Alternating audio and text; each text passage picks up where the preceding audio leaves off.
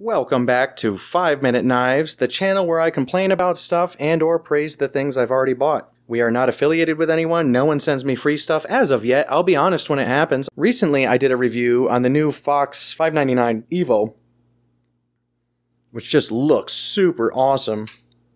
Lack of billboarding on the blade, we all hated that lettering that the old Fox knives had.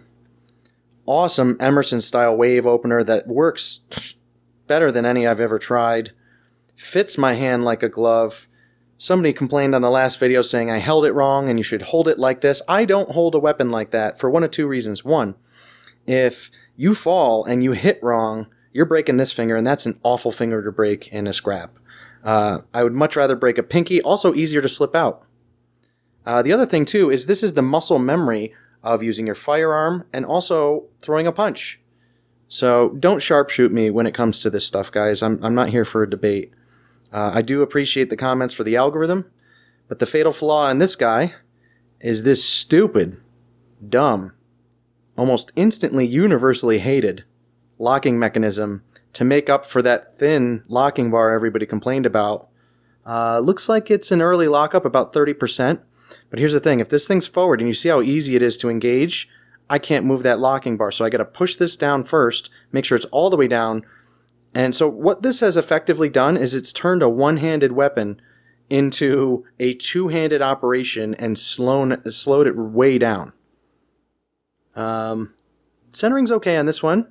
Fox has quality control issues. I've had 5 599s. 3 of them have been poor centering and have been sent back. I did get this one from karambit.com. Good customer service. Shout out to Leon. Nice guy. So yes, do business with them. But if you're going to buy a Fox, buy the old style so you don't get this. And again, people say hold it like this. Okay, fair enough. If I'm holding like this, that lock bar digs into a sensitive spot on my hand, for one. And two, I can't disengage it. I can't do anything with it. So no. And also when you hold it in the reverse grip, guys, you take about 6 to 8 inches away from your reach. In a knife fight, God forbid you ever get in one, you're going to want that reach. So enough about this guy. Let's talk about a better option. Get off camera. The Sypyderco Matriarch 2. And the reason I only have 2 minutes left to talk about this is there's not much to talk about. Same grip as the Endura 4. Okay, so you can get aftermarket handle scales for that. You have the Emerson wave opener. You do not have a flipper, but the flipper's damn near useless on this thing unless you flick your wrist anyway. So I don't really... Oh, look, see? I have to shut that dumb locking bar. God, I hate that. It would be the dream self-defense EDC if it wasn't for that.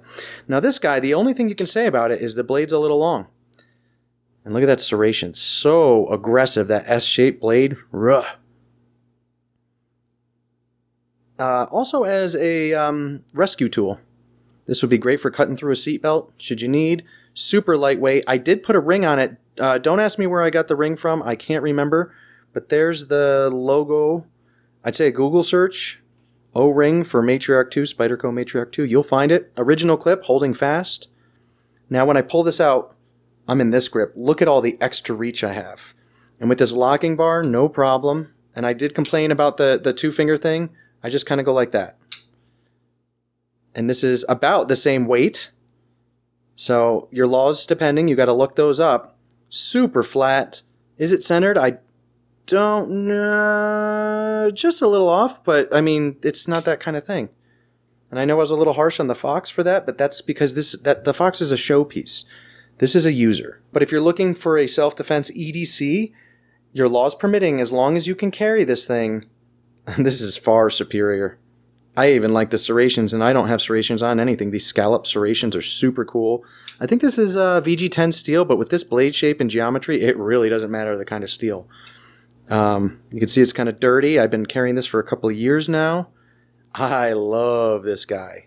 And if you're going to talk about, talk to me about reverse grip or anything, I mean, give me that reach back. There's your 6 inches of reach back that you lose with the reverse grip. This is just next level scary. I mean, even more so, if you ask me, than this guy. I mean, they're both cool. But man, and you don't have to sharpen this thing. You don't have to sharpen serrations that often. But if I had a choice between these two, I would always go with this. This guy's running about 160 now. something like that from Karambit.com, buy it if you like it. I don't want to take business away from people I like. It's just Fox I'm pissed at for this poor design and also bad quality control. Sypyderco, on the other hand, we all know Sypyderco's quality control is good, solid. We have a factory right near me. I would say their customer service kind of sucks. I've been to their factory and their showroom, and their people are a little snooty at times, but who cares? I really like their stuff. I continue to buy it, just not as I'm just not as excited as I used to be. That's all. So anyway, the Sypyderco Matriarch 2 is a total buy.